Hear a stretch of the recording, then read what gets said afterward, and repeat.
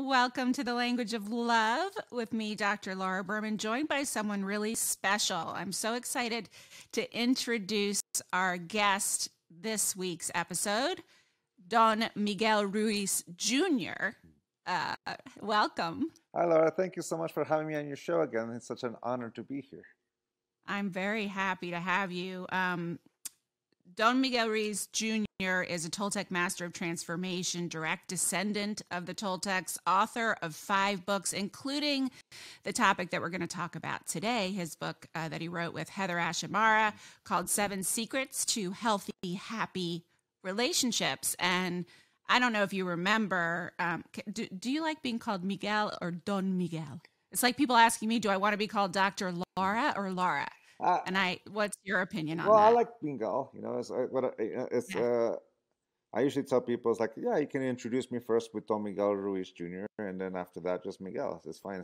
Yeah, that's how I am. It's a term of endearment. It's kind of like it allows us that intimacy sometimes. That's right. Intimacy. So, Miguel, I don't know if you remember, but I was at your shaman's gathering in Sedona, and I came up and introduced myself. And actually, I gave you a copy of my book. Yeah. I have it upstairs. Yeah. So I went with 2 girlfriends, and actually that was the first big community outing. I mean, I wasn't alone in that because I think a lot of people have been obviously isolating, and this was one of the first big gatherings that a lot of people have attended. But for me, as I think I told you when I met you, my son Sammy passed away 6 months ago. And so I went with these 2 beautiful soul sister girlfriends that were sort of girding me on both sides. And we had this beautiful weekend with you all. And I actually posted, if you follow me on social media, I know you don't need to follow me, but people listening, if you follow, you saw a lot of my posts from when I was there. And it was really beautiful. This was the first one I'd ever been to, a shaman's gathering. I know you all sort of have been doing it every year, right? For the last 5-6 years, yes.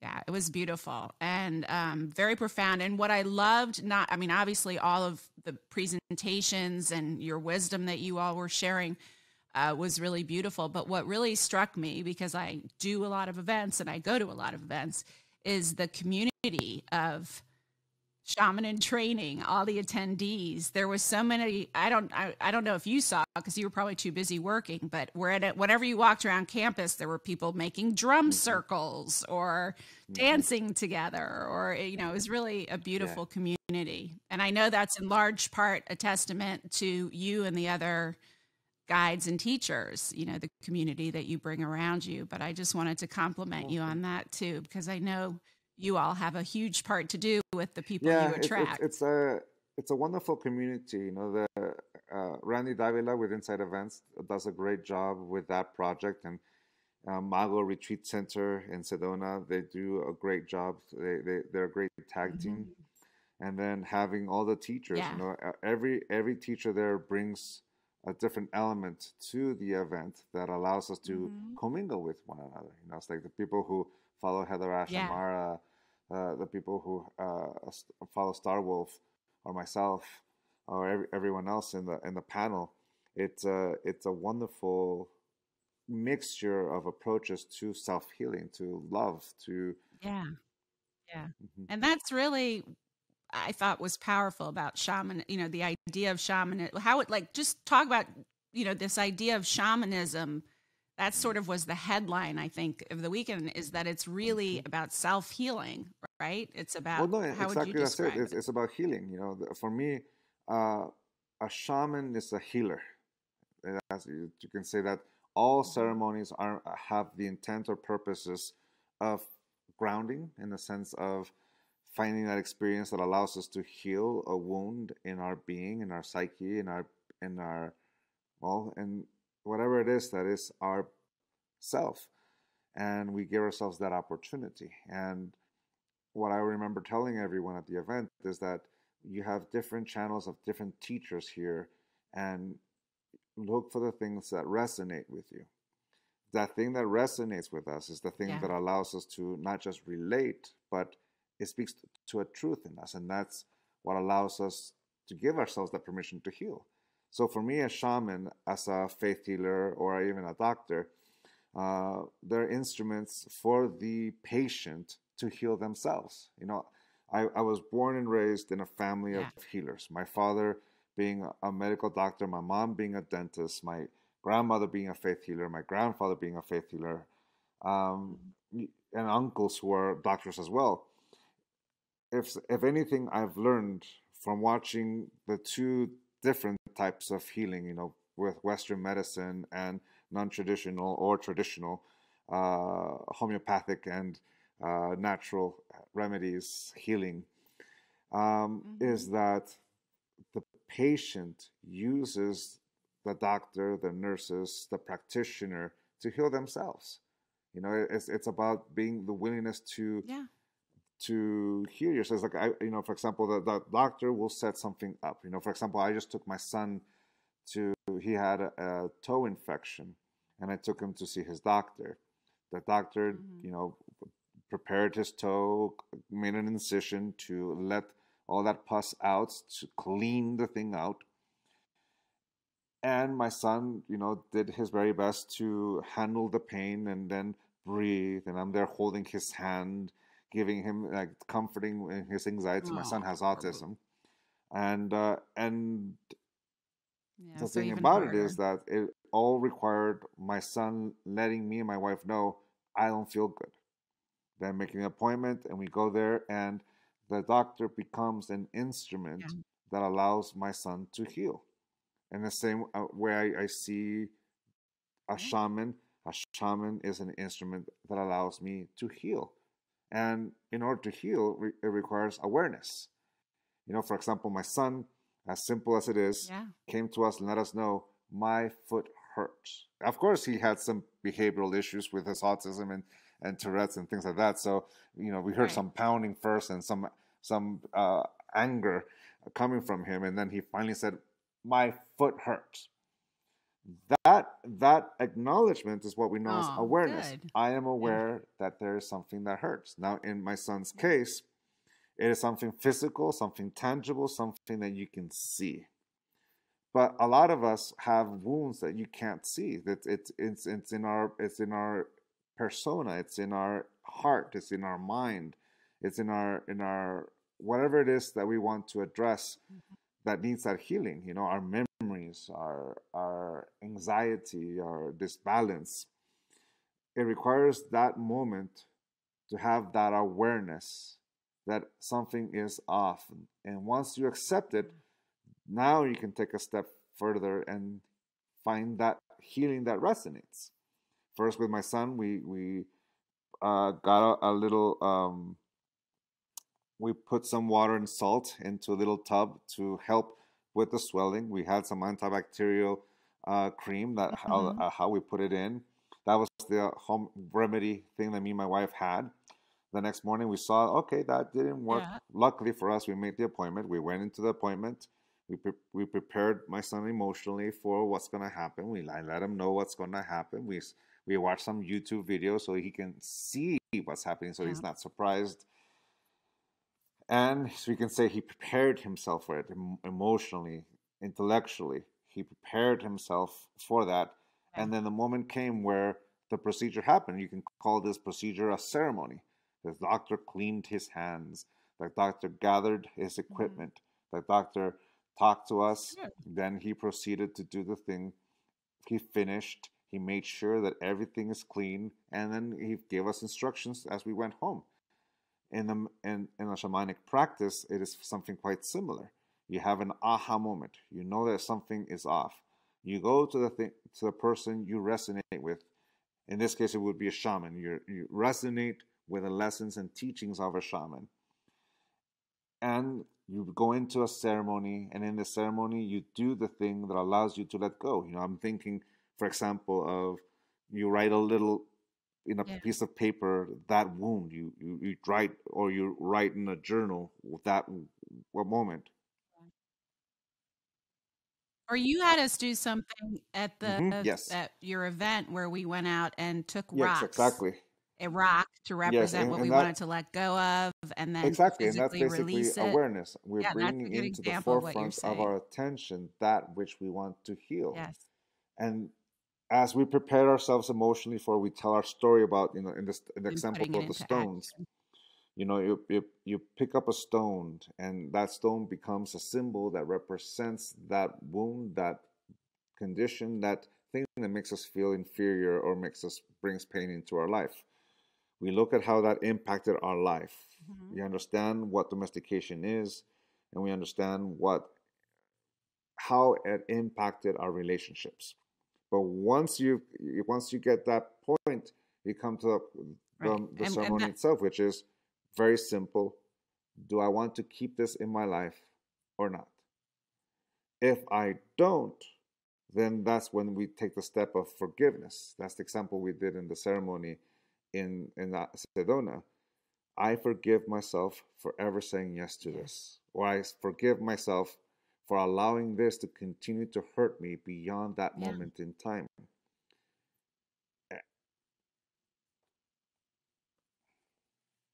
Yeah, it's like the Mm-hmm. awareness, the recognition, the release, and the forgiveness, or forgiveness and release, which is so crucial. And what I love, I knew some about shamanism, but not as much as I learned over that weekend. But what I love about it Mm-hmm. is that it's fundamentally what I already Mm-hmm. subscribe to and do in my own Mm-hmm. work, which is like, healer, heal thyself first, right? Like, we have to, which I do think is a Mm-hmm. distinction between Mm-hmm. the more shamanistic approach, not that one is better than the other, and Western medicine, Mm-hmm. is that a doctor prescribing medicine, he has to be Mm-hmm. somewhat self-aware, Oh but he yeah, doesn't have to you have done all can't the give what personal you do healing not have. work that a really That's good the thing shaman has that to do. I remember someone talking about and complaining about all Yeah, these yeah, authors sharing their stuff, and I told this person, you do know that all these people who are teachers or authors went through all this stuff and they got out on the other side, and now they're sharing what helped them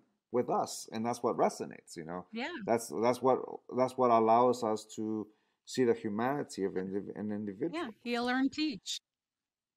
So you mentioned domestication, which I want to get to in a minute. That's a fundamental teaching of your work, of like perhaps all of shamanism, but and we're going to talk about what that is. But I want to mention your book first of all, Mm-hmm. your most recent book, 7 Secrets to Healthy, Happy Relationships. And we're not going to get into all of these, but the 7 secrets are commitment, freedom, Yes. Yep. awareness, That's it. healing, joy, communication, and release. Did I get them all? Okay. So, Mm-hmm. but it starts, right? What Yes. you talk about is the fundamental underpinning of this is unconditional love. Mm-hmm. And we're going to get to Yes. domestication and exactly what that is, but domestication is basically a block, right, to unconditional love. Sure. So will you just talk for a moment about the Oh, of difference course. between Yeah. unconditional versus conditional Well, love? first, let's say Because everybody has a love different is an definite. I mean, energy we that can allows guess us what to that create a is, but bond. as you define it. It's always good to have that foundation. Love is an energy that allows us to create a bond between an individuals, Yeah. between Yeah. ourselves, between life. It is the thing that brings us together. It's a beautiful thing. Yes. So with that understanding, Yes. the I difference love between conditional and an energy. unconditional It love, is an to energy. me, is that conditional love only sees what it wants to see, and unconditional love is the willingness to see life as is. It is willingness to see the whole. So you can say that what corrupts love, my father always taught me the opposite of love is not hate or anger. Hate and anger are just the instruments by which we implement the opposite of love, which is love. The opposite of love is love. To put it simple, the opposite of unconditional love is conditional love. Very simple. Conditional love, yeah, Mm. and what I mean by that is this. So people In use our hate books, and from the to Four Agreements to my execute father's conditional book, love. the Four Got it. Agreements, to my own books, to my brother's books, all the books in our family deal with domestication, a system of reward and Mhm. punishment by which we model the behavior of an individual, where if we live up to an expectation, we're worthy of a reward. And if we fall short of that expectation, we're worthy of the punishment. And since we are emotional beings who experience the full spectrum of our emotions, That reward feels like Mhm. acceptance, which feels like love. And the punishment feels like rejection and the lack thereof of love, is the way we learn conditional love. Yeah. Yeah, I love you if you live up to my expectation. Now, the example I love to give is that of When we're little, myself. Hello, especially. my name is Don Miguel Ruiz Jr. If you have an expectation of what that means, you'll think of this individual that always does his best, is not doesn't take things personal, doesn't make assumptions. I forgot the fourth agreement. Oh no, how can I call myself Don Miguel Ruiz Jr. if I don't know the four agreements? And there is the downward spiral of judgment punishing me for not living up that expectation of perfection where Don Right. Miguel Ruiz Jr.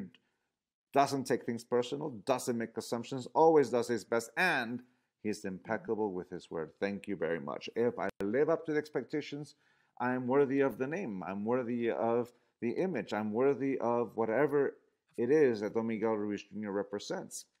But if I forget, for example, the fifth agreement, be skeptical but learn to listen. Oh no, there I go again. I fall short again. And there's a diatribe of judgment punishing myself for not Right. living up to that image. At that moment, I'm basically using the four agreements as an instrument of Yes. domestication, where if I live up to the four agreements or five agreements, I'm worthy of not just my name or the Toltec tradition, but I'm worthy of love. I'm worthy of acceptance. I'm worthy of so many things. But if I don't, I only get the punishment. It's kind of like the equivalent of saying, in order to be perfect, which And is if something you that is don't, completely free of any flaw, I have to be yeah. 27 years old, weigh 170 pounds, and have hair like my brother Jose. And if you ever see my brother Jose, he has Mhm. long, flowing hair. It's beautiful. It's like Fabio has nothing on my brother. You know, He does have but I look nice at hair. myself in the mirror, and that's just not the truth. I am 45 He years old. I weigh does. 195 pounds, Yeah. and I'm definitely balding. But because I don't live up to the expectation, I'm gonna judge myself. You fat bleep. You old fat bleep. You bold Oh. old fat bleep. If you ever heard, Yeah. yeah, or it's easy to say societal, but And it that's a really it result comes of to the individual societal because I said yes to domestication, it. I right? believe, Or sometimes and in our families, that's a like very mine. important distinction. Society, like a culture or a family or Yes. individuals Yes. or friends or beloveds, they might try to impose their domestication on you, but it still requires us for us to agree with it. So in this case, Yeah.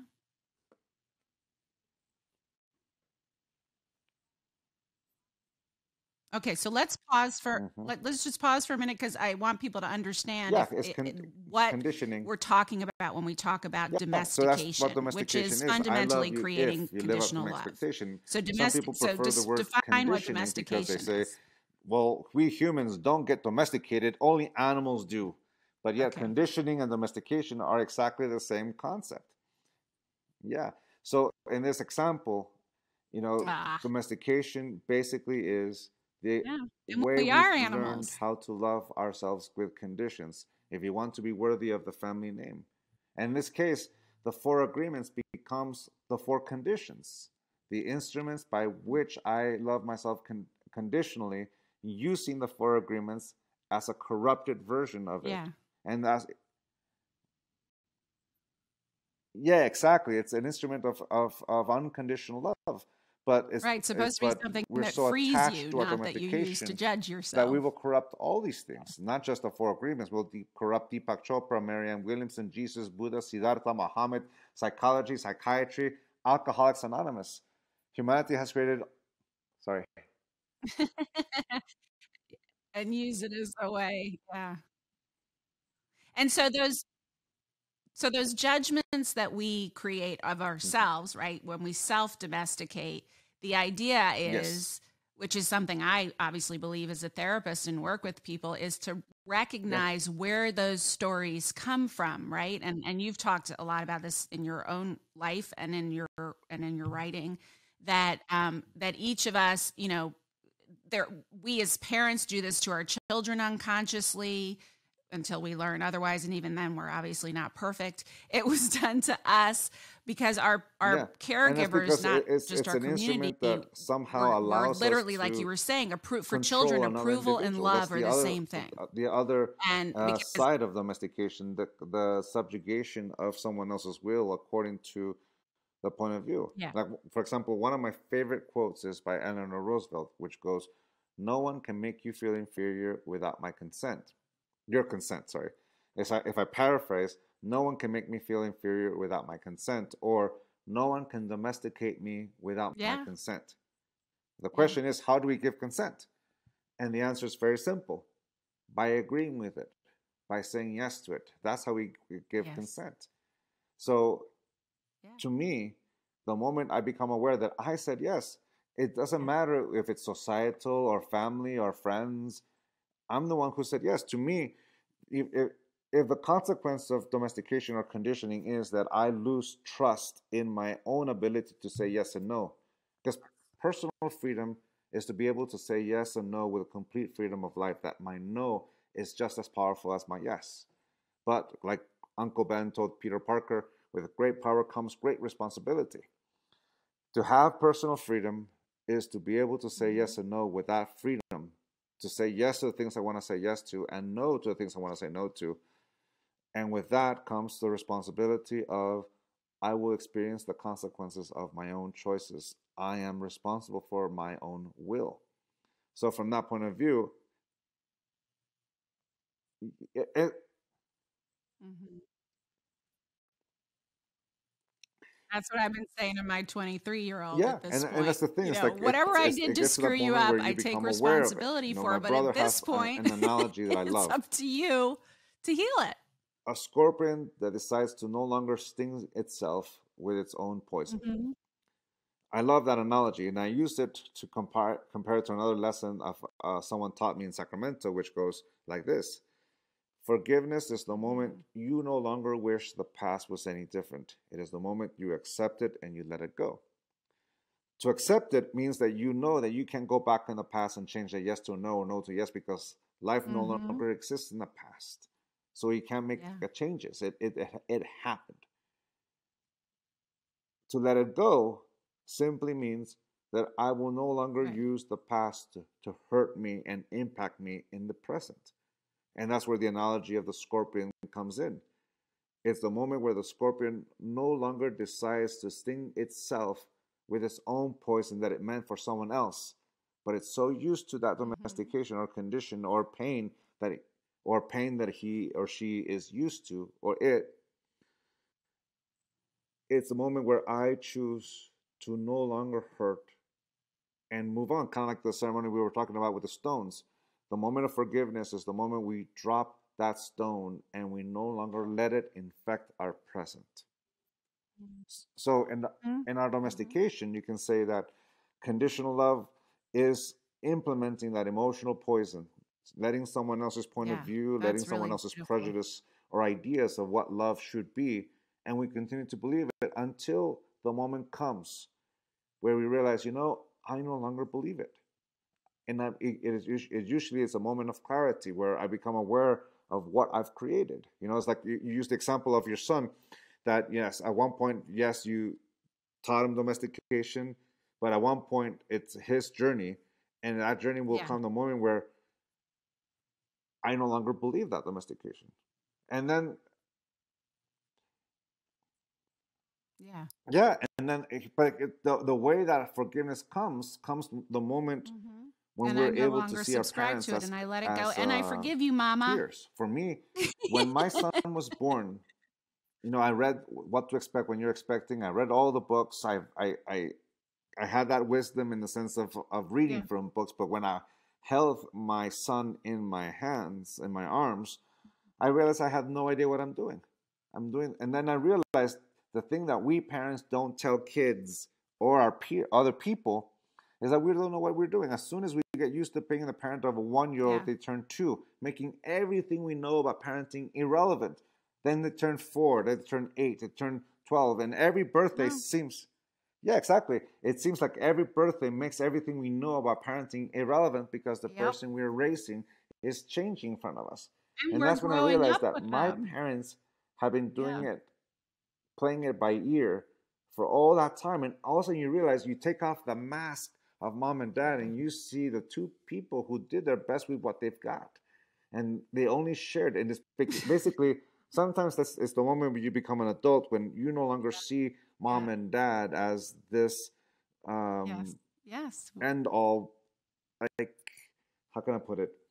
We don't see our parents as this official, godlike being that we put in a pedestal. Is the moment we take off the mask and we see them as human beings who are doing the best with what they've got. And Godlike. once you see that from that point of view, it's easier Yeah. to forgive because you see them in the same way Yeah. you see them yourself.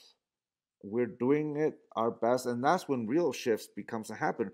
Sometimes that happens if you have a kid. Sometimes it happens when you don't. It all comes to the moment when the individual Yes. realizes that our parents are just human beings who are doing their best with what they've got, and eventually it stops being their responsibility to raise us, and it starts being my own. For example, in a presentation, I was talking about how Yeah. I was dealing with the anxiety of raising teenagers and how it's going to be out there in the world, especially with one of them with special Yeah. needs. And then I became a line, help me, which goes, how to raise an adult is basically to teach them how to survive without me. And also, it dawned on me, my job as a parent now is to teach them how to survive without me. That's the gig. It's the moment where Mm. they take off the life vest that me and my wife put onto them, and they decide that I got this, and Mm. I'm going to take this life Yeah, vest that because is. I have That's confidence in myself to make those choices. And as I use that analogy, we're both, I've been the parent, I am the parent, and at the same time, I've been the son. My mom and my dad took off mm. that vest or let me take off that vest Yeah, a that's long time you know. ago.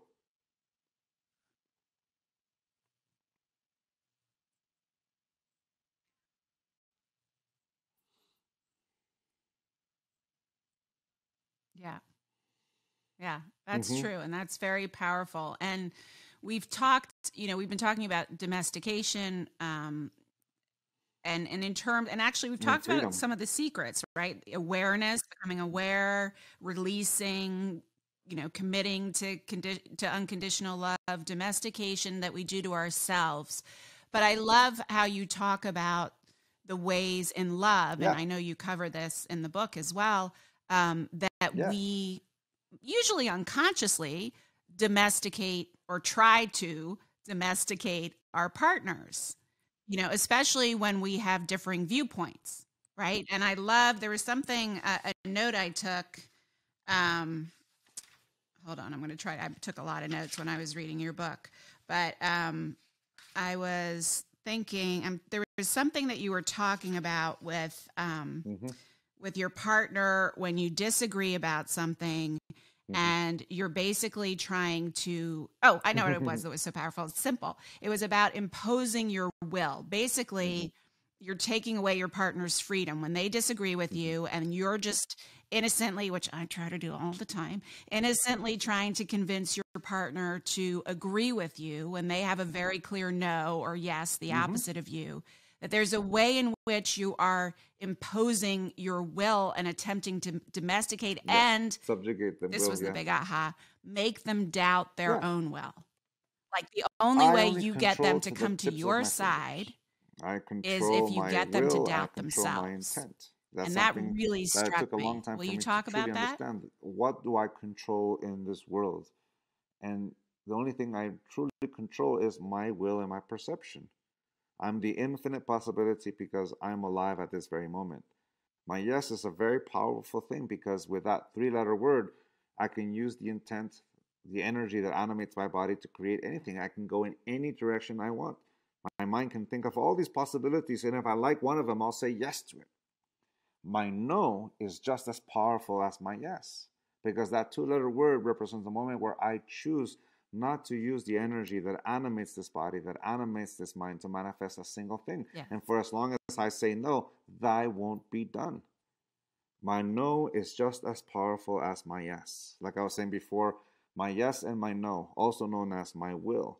To have personal freedom is to be able to say yes and no with complete freedom of life. I Mm-hmm. am free. You can say that's the first secret, freedom. To recognize the power of my own will or my own intent, Yeah. whichever word we prefer to use. I am free to go in any direction. And the commitment is Yes. to give Yes. myself that opportunity to heal, to let go of that domestication in my mind and give myself that permission to heal, which comes with the awareness. What am I healing? So in my relationship, I am the constant in every relationship that I am in. So let's take my wife, for example. My wife is also free. Yes. She is my equal. She is my equal because she is alive at the same time as I am alive. We're both living beings with the full capacity to go in any direction in life.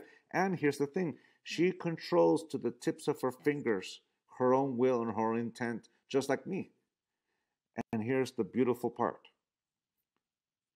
two individual beings who have gone through life, met, and fell in love, and we've been saying Yes. yes to one another ever Yes. since.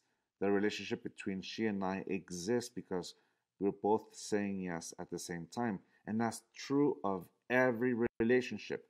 Every relationship exists for as long as those two people are saying yes. Because the moment one changes that yes into a no, Mm-hmm. it ceases to exist. That relationship ceases to exist, which means That's my relationship with my wife exists because with our own freedom, we're yes. saying yes.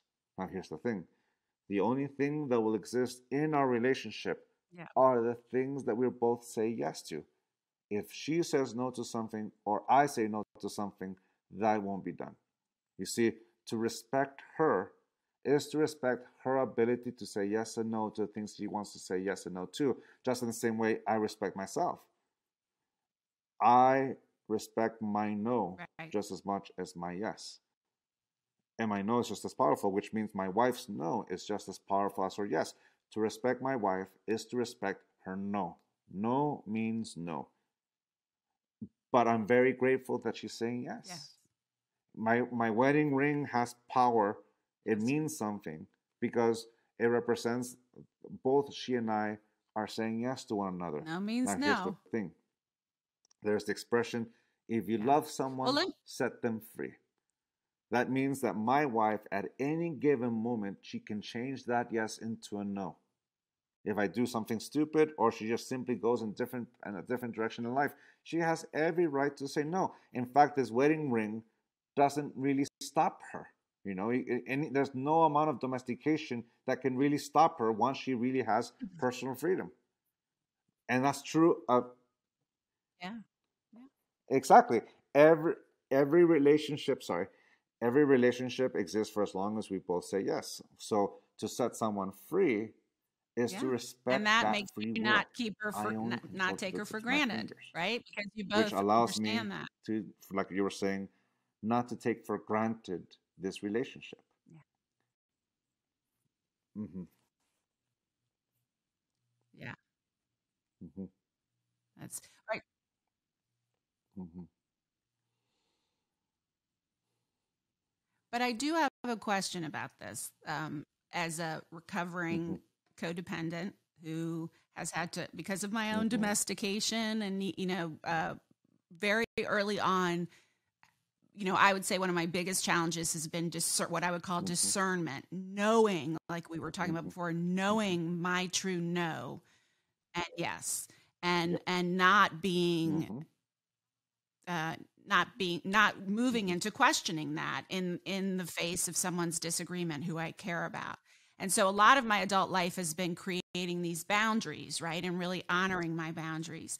But for someone like me, and there are millions of us, how would you describe distinguishing between a Oh. healthy no, for instance, a healthy boundary that is about really honoring your authentic self, and a Hmm. boundary that is really a result of domestication or, doubt, you know what I mean? Like Very, or your very much, ego very or whatever. Like, simple how do you really know when that boundary, answer for to a those of very us who doubt our complicated boundaries question. when they're hard to hold, Um, how do you know our emotions are that that real. What boundary triggers them is may not be coming real. from a Our healthy emotions are place? real. So when we feel those emotions, that's how we feel.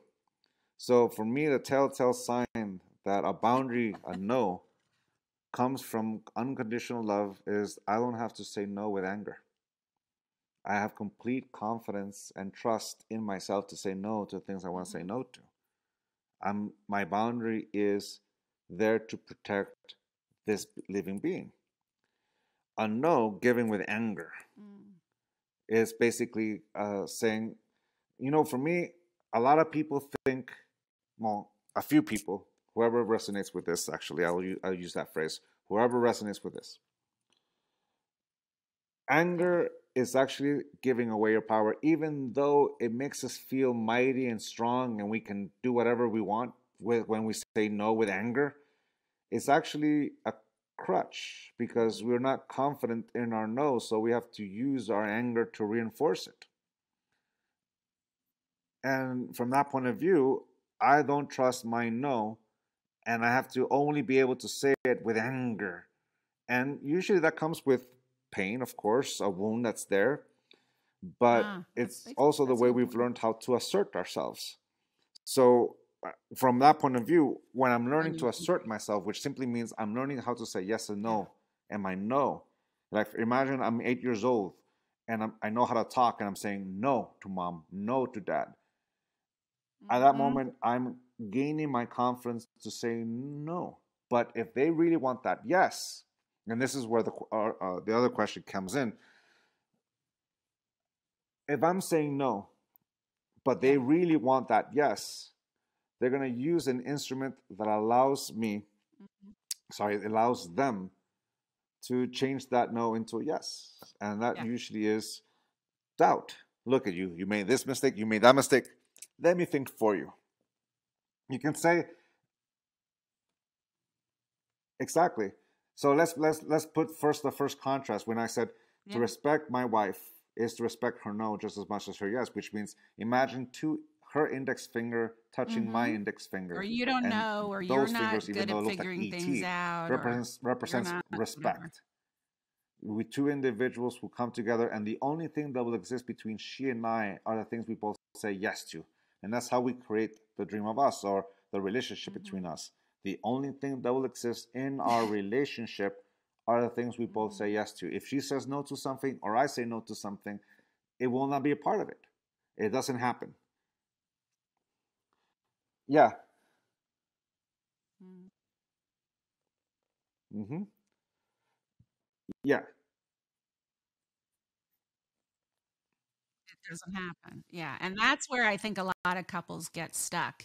And you talk about this, I know, about, those big kahunas, Mm-hmm. money, religion, children, those sex even, those big four topics that couples seem to have the most problems with. And then you Mm-hmm. really do, every single couple is going to come to many, if you have a long relationship and are engaging in any of these things together and you're human, you're going to Well, come for that, across one of you because with I'm a still very trying to clear answer the other no and question. one of you with a Um, very all clear right, so wait a yes. minute. Okay, And let my me still sense is balance that your things out approach to because that the other is question okay, we is agree to still up in the air. disagree. And then, right? Like, Let me and then let how do me you let me decide ground it which because no, because direction to go I'm gonna make from stone your soup because perspective? it's the way you put it is perfectly yes. All right, so in the example Sorry. of me and my Am I? wife, because we obviously she says no to I'll things, still keep going with and the I other say no question. to We can things. hold this And one. when we were a young couple, we would fight. Most of the It fights feels or connected arguments to that me, couples have is who's going but to that's just domesticate my who. weird Because brain. whoever controls the yes of a relationship controls the relationship. And this is where we begin to go beyond, we can say that if you have that image of the fingers Yeah. who are touching and with mutual respect, if I want that yes and I want that no, or Yeah. something like that, you can say I start pushing back and forth. Yeah. All of a sudden, it starts being who controls, and then there's a line of respect which one of them crosses, and they try to impose their will on the other, and the other one subjugates their will. I love you if comes into play. If you want to be with me, Yeah. you better Yeah. live up to this expectation. If you want to be with me, you have to do this, you have to do that. This is what a woman is supposed to do. This is what a man's supposed to do. This is what, and we begin to project, because that's, we can say that what the majority of what we see out there is a battle of wills of who is going to control yes and no in the relationship. So a lot of people who become dependent tend to subjugate their will so that, please don't leave me. I will do anything you want. At that moment, that person subjugates their will and the other person imposes their will. And some say that's called peace, but it's not peace. It's a lack of respect on both ends. On the imposing, the person who's imposing their will, they don't respect the will of the other individual. The subjugated person, in this case, doesn't respect their own yes or no. They've given in to the self-doubt. And yes, and you can run away, but that's the thing, is that eventually you're going to face that one relationship where you don't want to run away. And that's where it usually happens. The finger pushing doesn't even have to push. My wife and I, just pull it back. In our relationship, started something we call the art of arguing.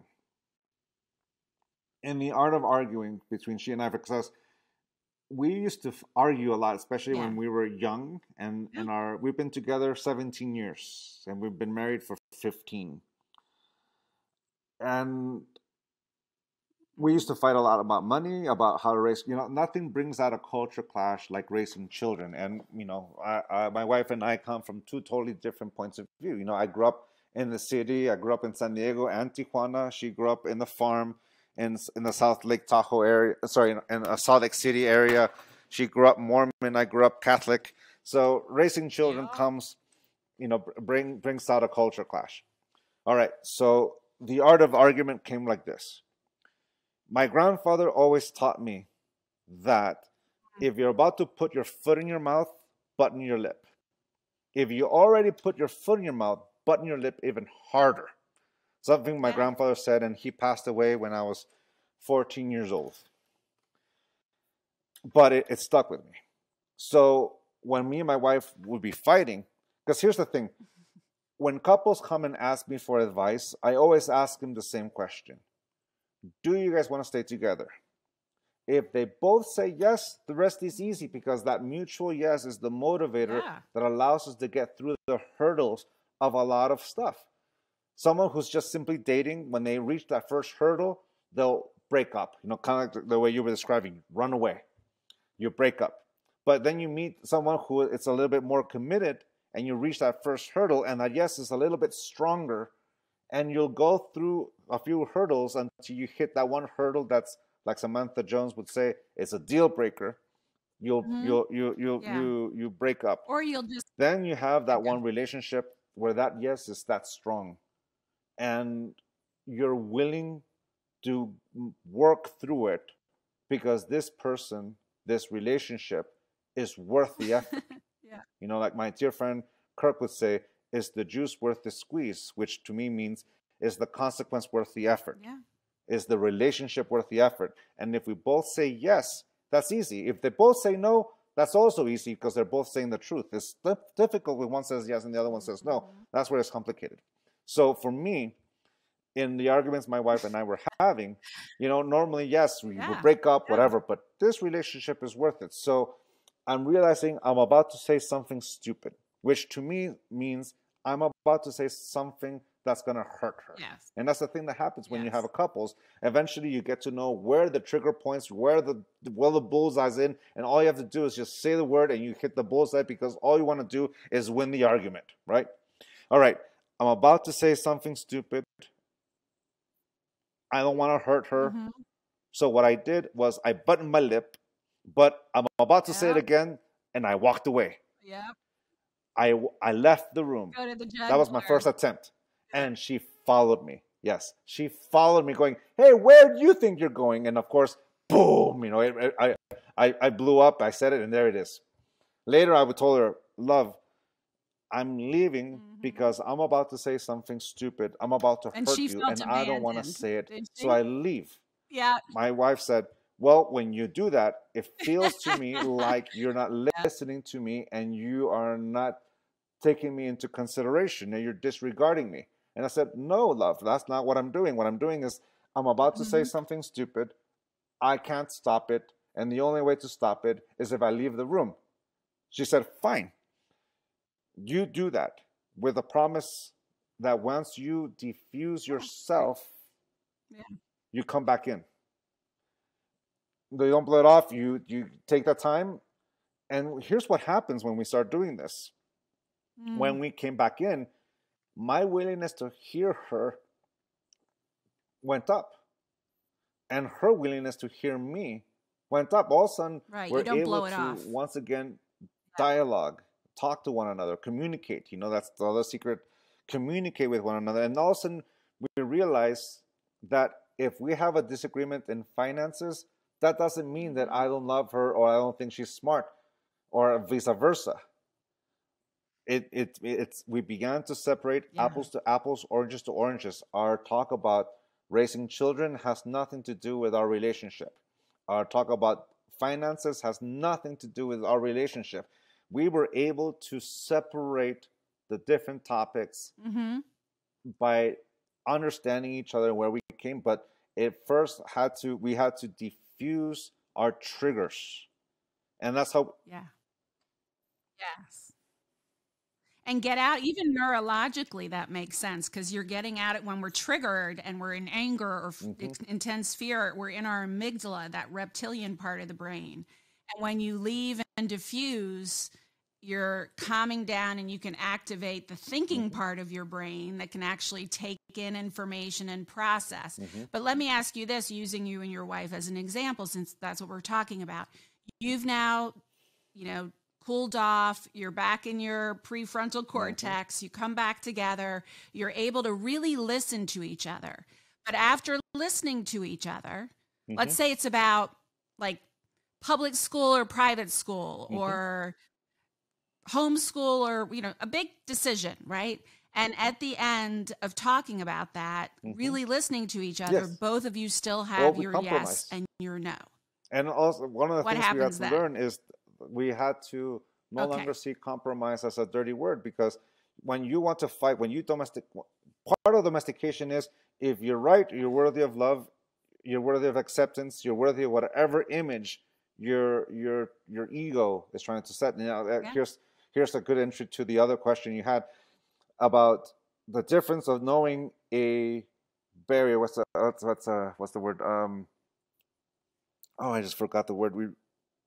No. It was the word you and I were just using. Boundary. What is it A in boundary Spanish? that's set Is by it? ego.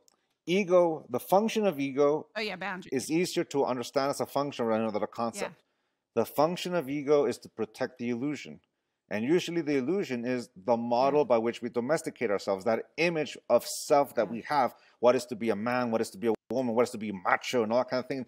Personal importance. And we will use it.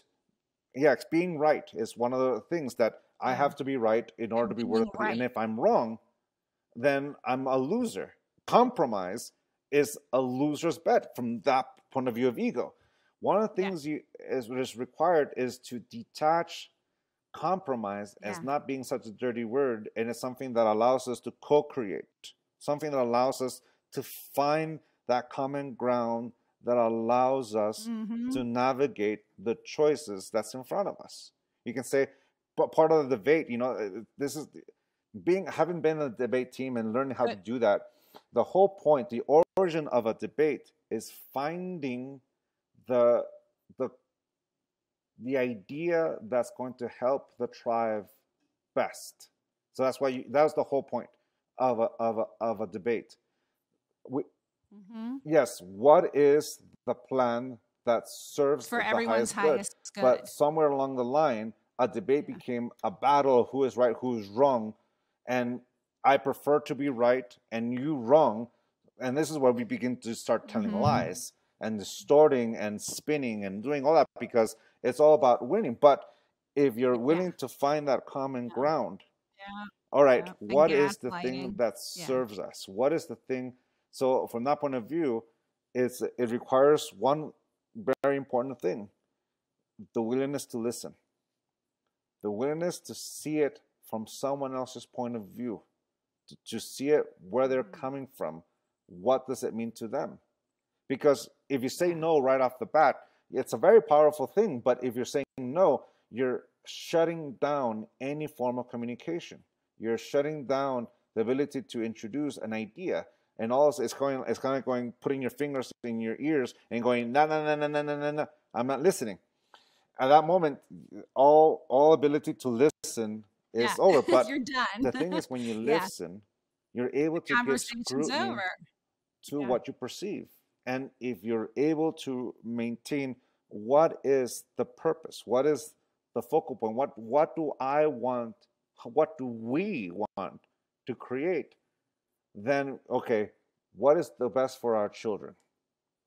We move, what's the need, for my son, for my daughter, for example, with what do our children need? in a crossroads where how to raise a son with special needs without sacrificing my daughter who is excelling at school.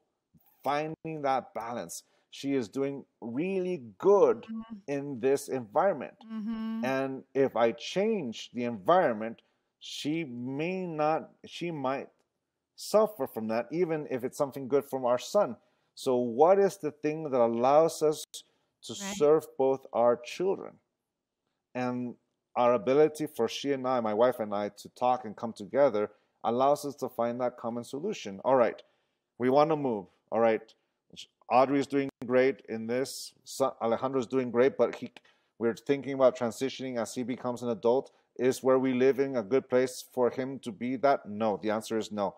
Should we move somewhere else? Yes. Should we move now? No, Audrey's doing good. Okay, so in 4 years when she graduates, we will do a shift. Where are we going to go? Phoenix, Rockland, Portland, San Diego. At that moment, we won't take anything out of the equation because we need to see what is good for him as Audrey goes off to college. So it's one of those things that putting on the table and keeping the momentum, because if I get attached to going back home to San Diego and I have to go to San Diego, then I'm going to make that decision and it turns out to be the worst decision for both of them, especially if I'm not really checking in and I am the husband, she has to do what I say, all of this. At that moment, I am closing all channels of communication and I don't know if I'm about to make decisions that have consequences that are contrary. So in order for that to happen, I let go of my personal importance. And the way to do that is to heal from the wounds that conditional love left in my heart, to let go of my conditioning, let go of domestication. And once I'm able to do that, I no longer have a barrier, a hurdle that stops me from listening to the needs of my wife, my kids, my daughter. And to me, that sounds like the fundamental principle of when you talk about being able to listen is that once you get out of your trigger, you diffuse, you've done healing, whatever it takes, right? Then you can listen with an open mind. You can be flexible, not so much to the what. You can focus on the how, not so much on the how. You can focus on the what it is that you both have as common ground and achieve, what I like to call the win-win, right? That compromise where both of you are really getting fundamentally what you need, maybe not in the package you originally anticipated. But an important thing is that, even though we've done the work, we get triggered. So one of the big things to happen is to be aware when, and you can tell, what I have my triggers, my wife has her triggers, and we can both tell when they're up. When that happens, we take a step back. All right. Yeah. I'm out. Yeah, basically, because she ended up doing the same thing I ended up doing. And, the whole walking away, she has a walking away point. And she walks away to give me that time to diffuse myself, especially if I've been triggered, or at least versa. I've learned calling it out doesn't work. Oh, honey, your barriers are up. What do you mean? I'm like, all right, that doesn't work. Let me try a different way. Yeah. Patience. Okay, patience helps me. But here's the thing. I just say, you know what? I take responsibility, even if it's really him and his trigger. I say, you know what? I'm feeling kind of in persona and in my trigger right now. So I'm going to move away, even though it's secretly him that's Yeah, in his trigger. and that's the thing. It comes back down because one of the common questions I get is, "Well, what about this other person? What about my spouse? What about this?" I'm like, I tell Yeah. them, remember, you don't control them. No, go No. back to your center. If you realize they're being triggered, take the step back. Now, mind you, I'm not saying Yeah. cower or recluse yourself. This is the difference between knowing your boundary. All right, I want my boundary. I'm gonna take the step backwards, but I'm gonna stay in my Yeah. boundary of my assertion. And when the moment comes, I will Yes. re-engage. And it's Yes. ability to create space or hold space for dialogue. And Yeah. I think that's so powerful and important. And the hardest thing to do, I mean, that's where most of us fail in, like, that's what leads to the spiral in relationships, is not being able to have that kind of healthy dialogue where you're not in your triggers, where you're really able to empathize and hear one another. And I think, you were talking about, like, that it's an ego-based boundary, not mhm, sort of a healthy boundary. When you're in your anger, I would add to that, from my perspective, even from lots of women, although women often go to mhm, anger, is fear, right? Anytime you're in fear or anger, probably, like, what I've started to do as someone who's learned, and I'm curious what you think about this, as someone who's learned a lot about erecting and holding her mhm, own boundaries over the past 5 to 10 years, is that if I'm in doubt, which I'll very quickly do because that's sort of my knee jerk trigger, I literally run what I'm thinking. The only way I can describe it is that mhm, I run it through my heart. I put all of my attention in the center of my chest, and I hold that thought of what I'm mhm, struggling to say mhm, yes or no to, my boundary in that moment. And mhm, if I feel a clench, then I kind of think, then I can sometimes touch mhm. into, okay, this isn't Yep, real, yep, yeah, what I'm reacting to, versus that sort of mhm, open, full body yes feeling that says, okay, yeah, sister, and this that's is a the good thing. It's like you boundary. got to know yourself. It's a very important thing. It's like if you want to be that change in that relationship, you're the first person to take it. Now, in that awareness, you come to realize that fear and anger are the same. In fact, the function of Yeah. fear is to keep us safe. Irrational fear is the abuse of it, kind of like abusing alcohol or drugs. We abuse fear like that. Hmm. Fear is Hmm. expressed through fight, flight, or freeze, and there's also finish.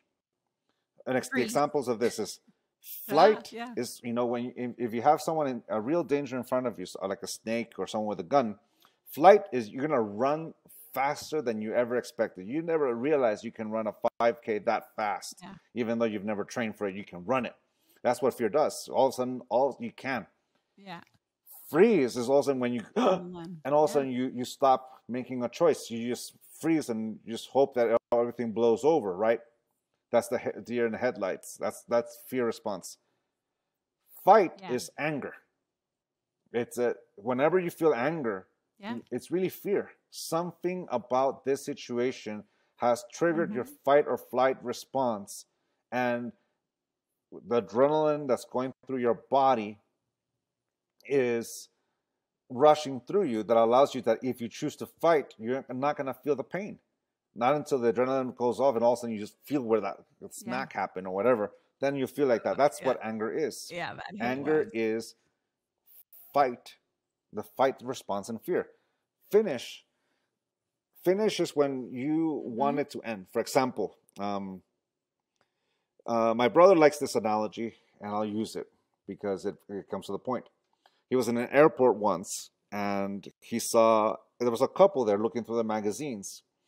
The husband had picked up a magazine, and he looked a little excited, a little happy, and he looked at it and going, "I want to get this." That was the expression in his face. He turns to his wife and he says, "Look what I got." And she says his name and says, "Well, let's just say Harold. That's just for example. Oh, Harold, that's not like you. No, that's not you." And the man looks at the magazine and, yes, dear, you're right. And he puts it back in the rack. Basically, Aw. that's example of finish, meaning I am not going to even try. I know that if I finish it, I Try. will be safe, and I'm not.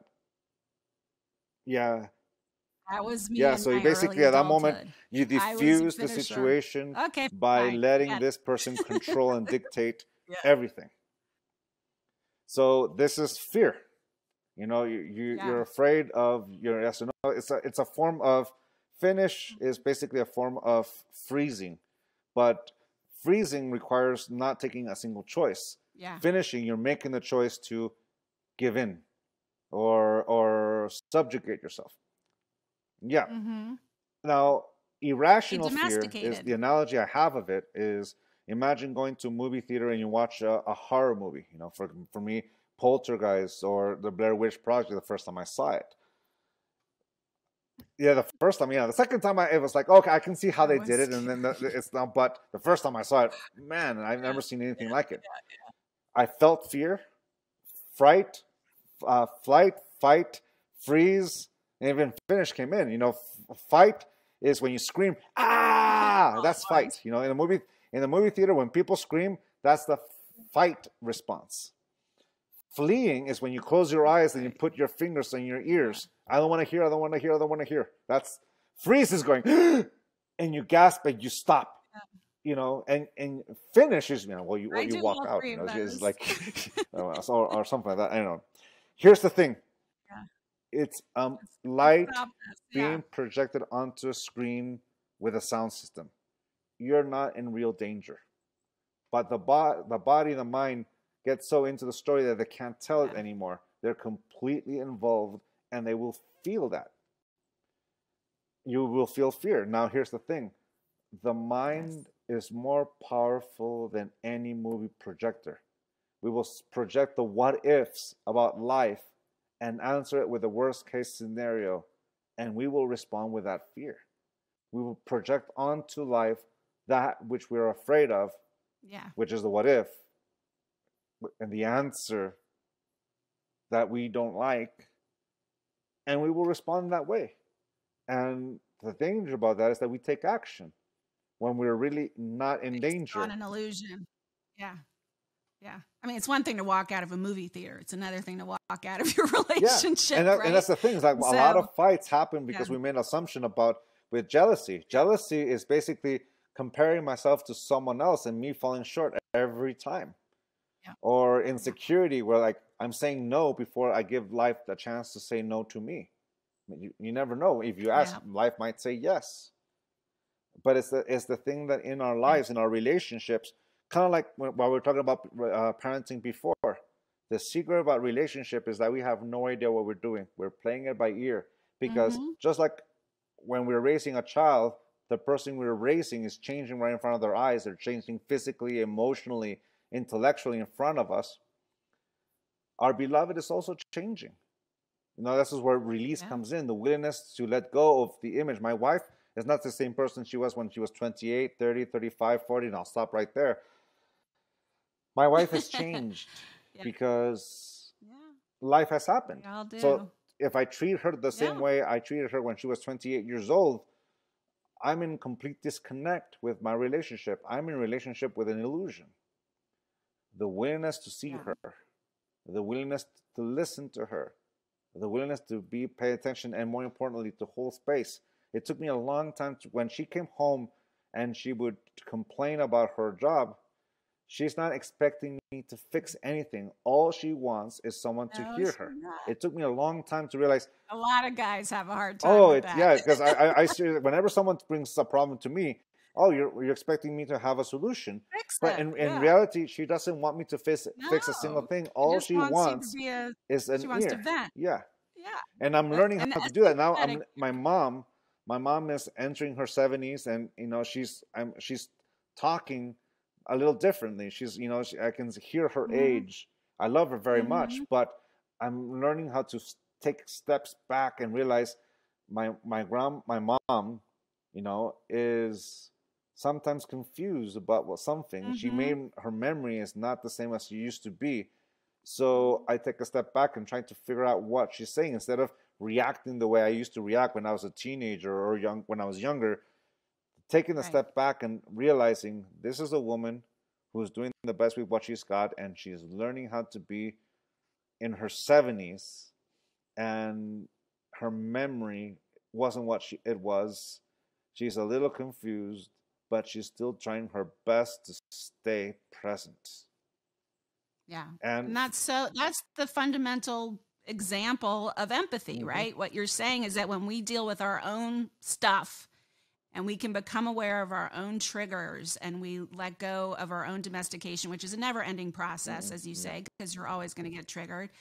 That's when we can really do that for our partners and create that in our yeah, because we're relationships. not gonna we have complete confidence that we're not gonna get lost in this. You Yeah. know, Yeah. sometimes that's the big fear. I'm gonna lose myself. Also, then realize you never really lose yourself. No, you never realize you never really lose yourself. You're just making Yeah. choices or making saying yes and no that become automatic. And the only reason why they become automatic is that we stop thinking about it. We go to the automatic yes and the automatic no because we've done it so many times. We become a masters of our own conditional love. Yeah. But if we take that step back and realize what we've done and what direction I want to go to, you know, today we're the youngest we will ever be. How do we want to spend the next few years of our life? What do I want to experience? What do we want to engage? What do I want to feel? The beautiful thing about Yeah. that is that I get to answer that, you know, and That's even with my beautiful. wife, you know, we've been together for 17 years and we'll continue to change and evolve. My kids, they're in the middle of their teenage years and they're figuring themselves out. And just in the same way I describe my mom, I'm describing my daughter and my son because, you know, I've taken a Yeah. step back and I We're all realize it's changing. their journey. And my Yeah. job is to be there Well, for them. I don't know whether I heard you saying this or read this, but I sort of made this metric here where you are saying, basically this idea that when we heal our own wounds, we can trust Yes. more, and then we can open Yes. up more, and then we can create more Yep. intimacy. And when and completely Yep. show ourselves, Yep. be vulnerable, Yes. right? And that's really what creates intimacy. And you can't give what you Yeah. don't have. So as I'm always saying too, you're saying it in your way, and I've said it too in mine, is that the key to every healthy relationship and healing your relationship Mm-hmm. starts with yourself. The Yes. love we have, was it John Lennon? The love we have to give is equal to Yep. the love we Yep. live. Um, so I thank you so much. The book, that most recent book, and I want to just quickly hear about your upcoming book, but Seven Secrets to Healthy, Happy Mm-hmm. Relationships is the name of the book. What's the new book? Do you have a book Yeah, coming out October, soon? You The said, right? Mastery of Life is coming out. It's a book that is, yeah, Dun, dun, dun, it's a dun. book that I wrote. I started writing when I took on some apprentices and I began to teach in the framework of Teotihuacan. And the original title was the Mm-hmm. working title. The first one was The Path of the Apprentice, and then I changed it to the Path of the Master because that's what we become. Yeah. And then my publisher, we're working through it. My publisher comes and says, you know what you're really doing here is this is the mastery of life. And I'm like, oh yeah, okay. And basically, when you have a title like that, you really up the game because Okay. all right, this is the stuff. Yeah. And here's the thing: when we talk about mastery, it's not about imposing my will upon something. We're not talking about that. The mastery is about putting into practice our what we've learned. You know, if I become a master by Living it. putting into practice that which I've learned, and every time I apply it, I gain more confidence in myself to be able to do it, to say yes to it. And as I gain confidence in my ability to make that choice or take that action, it becomes faith. I have faith in myself to be able to manifest this. Yeah. Yep. And And that's that's everything. it. So, well, we will be looking for that book, and you can follow Don Miguel Ruiz Jr. on social media, right? On is there anything you can tell them if they want more information? The best place to go on your books or your workshops, or if you want to go to a you can go to shamanic my gathering. father's website. It turns out to be the family website, miguelruiz.com. I have a website, my own, miguelruizjr.com, miguelruizjr.com, but miguelruiz.com, that's my father's website, and that's the family's website. So you can find everything that the Ruiz family is doing there. I got to tell you one more thing about, speaking of your family, about your brother, Jose, who I obviously saw speak a lot over this weekend as well. And one of the things he says has become a mantra with my girlfriends who were with me, because he was talking about this inner dialogue and our inner domestication, right? And the ways that, and he was using himself as an example. I don't even remember the example, but the ways he was giving lots of different examples of the ways that he would negatively talk to himself or doubt himself or whatever. And he said, and I would just say, silencio, Jose. Silencio, Jose. And I was like, that encompasses everything. So whenever my girlfriend starts to talk that way, I'll look at her and I'll say, silencio, Jose. That's a good one. Like, so that, he just put that on a t-shirt. He just watched Luca. Silencio, Bruno. It's a good one, because that's exactly when I heard Silencio Bruno for the first time, I'm like, that's it. That's the whole, like, the individual dream is the relationship between me and me. If I'm the voice that's talking inside my own mind, who's listening? I am. If I'm the one who's listening, who's talking? I am. So whenever a self-doubt comes in, silencio, Jose, silencio, Bruno, from Luca, it's a really Jose. powerful I like that. quote and an instrument. So oh, my pleasure. Yeah, good. Well, tell him thank you for that. And thank you for all the beautiful work you are doing, your whole family is doing. I look forward to the next book, and I thank you for spending your time. I was about to say Luca, but Laura. Thank you so much, Laura.